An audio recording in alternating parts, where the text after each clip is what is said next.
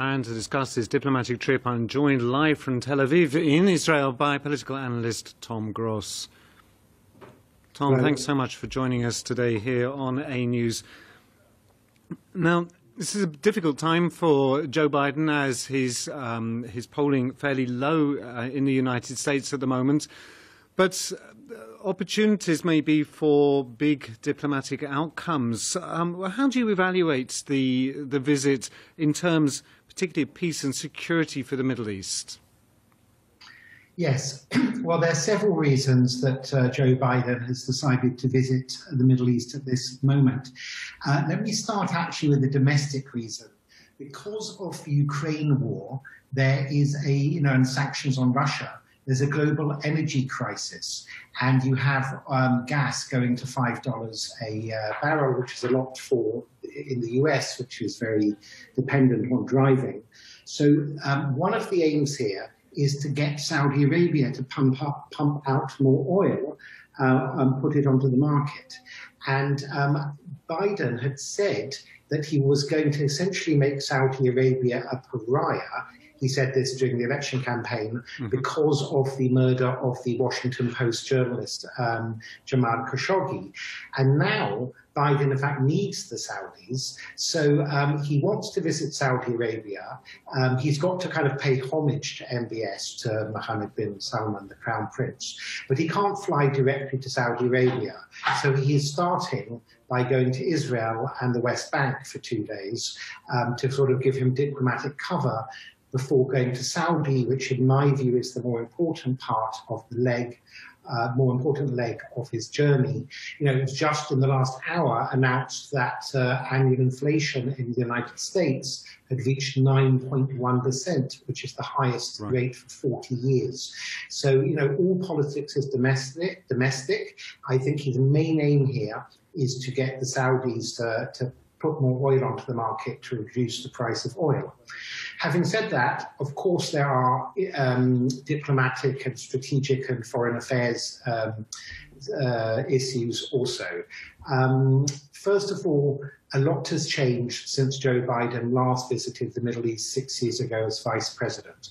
The Palestinian-Israeli conflict is no longer at the heart of the agenda of issues being discussed in the Middle East. Israel has signed peace agreements in the meantime under the auspices of the Trump administration with the United Arab Emirates, Bahrain, Morocco and Sudan, and it's also got increasingly warm ties with a whole bunch of other Arab countries, including Saudi Arabia, which it doesn't officially have ties yet.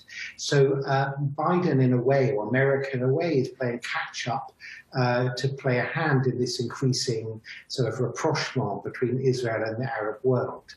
So that's one reason that Biden's coming. Another is to coordinate on the threat of an Iranian nuclear missile or nuclear arsenal, which pretty much everyone else in the Middle East, every other country is very concerned about, as well as the United States. So there will be some coordination between on that issue between Israel and Arab countries.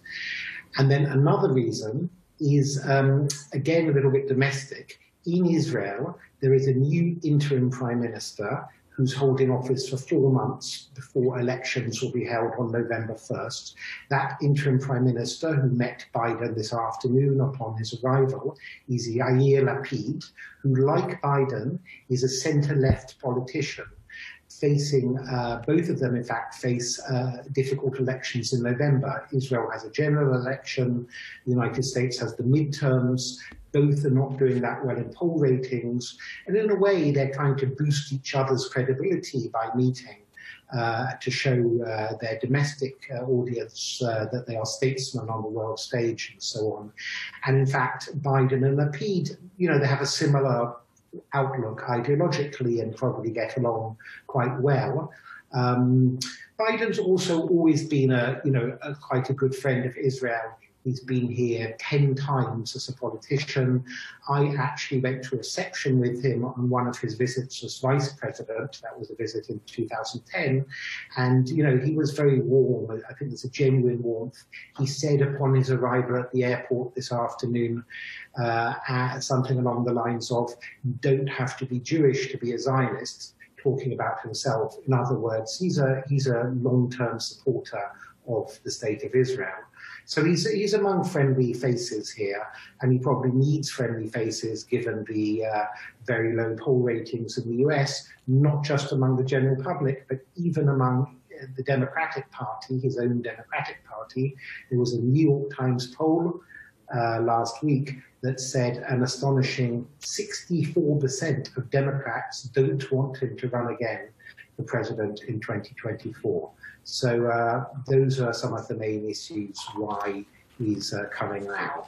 Right. You say he's among friendly faces in Israel, and yet in his visit, I think it was in 2010, rather embarrassing situation where he spoke against the building of new housing for Israeli citizens in occupied territories, which prompted him to leave that visit early. Is there a sense of nervousness that some similar diplomatic faux pas may happen again during this trip? I think there's always a sense of nervousness that Joe Biden might make a diplomatic faux pas. Also, because of his age, he is not as vigorous and not as on the ball as he once was, and has made various slip-ups on all kinds of issues, domestic and foreign, since he became president. And for that reason, I took a close look at his itinerary, and it's rather light. So today, for example, after he arrived at about 3 o'clock this afternoon, he's presently being shown the new Israeli defense system, which is called the Iron Beam, in addition to the Iron Dome. Both of these are missile defense systems. Then he's going to pay his respect to Holocaust victims and meet one or two very elderly Holocaust survivors at the Yad Vashem Holocaust Memorial in Jerusalem. But then at 6 p.m., that is it for the day. Previous presidential visits have had a kind of state dinner. Biden has nothing on his agenda after 6 p.m. I suspect that, you know, he's not so young anymore and he needs to rest, right. And they don't want him to make any misstatements. Of course, he has various meetings. Tom, there's one side of the equation that both Joe Biden, for all the reasons you just stated, might make a faux pas, but also on the other side, the Israelis are very keen to keep their profile very high and to push various agendas forward, not least trying to find some sort of political stability in the country. But it was Netanyahu that pushed back against the I was referring to earlier that brought up the topic of the housing previously. Is there a risk that something like that might happen again, given that politicians are trying to make their mark in Israel at the moment? Israeli politicians. Yes, that's a good point, because Israel, as you point out, is in the midst of an election campaign, and Biden doesn't want to be seen too obviously to be taking sides with the interim Prime Minister Lapid from the centre-left Yesh Atid party, where it's almost for sure that Biden's preferred choice to win the election would be Lapid, not Netanyahu from the right-wing Likud party, who is trying to make a comeback and is presently ahead in the polls. For this reason, Biden is also meeting Netanyahu, who is now the opposition leader, tomorrow. He doesn't want to be seen to show any favoritism. In the past, when US presidents tried to take sides during Israeli election campaigns, usually against Netanyahu, it actually backfired and was seen as sort of clumsy interference and actually boosted support for Netanyahu. So this time round, I'm sure Biden is going to be very, very careful to pay due respect to opposition leader Netanyahu, as well as to current Prime Minister Lapid, and not to be seen as taking sides in the current election going on. I'm sure that Biden will be careful in his language and words exceptionally careful. I mean, he's an old hand with, as you said, with Israel. He's been here 10 times. He came first, I think, in 1973 as a young senator. So he is very familiar with Israel and the issues here. It's not a topic he's unfamiliar with. And as you quite rightly mentioned, one of the other main topics with his visit to Saudi Arabia, apart from the being a sort of a bridge to help build relations between Israel and Saudi Arabia, Saudi Arabia's role in the oil crisis that is, again, as you mentioned, going to affect his domestic policies with the price of gas back home. Earlier today, I noticed the Kremlin is pushing out messages saying that they hope that Saudi Arabia doesn't become too close to Biden. So the diplomacy that's going on today, of course, is focused on the Middle East, but also has these influences from outside.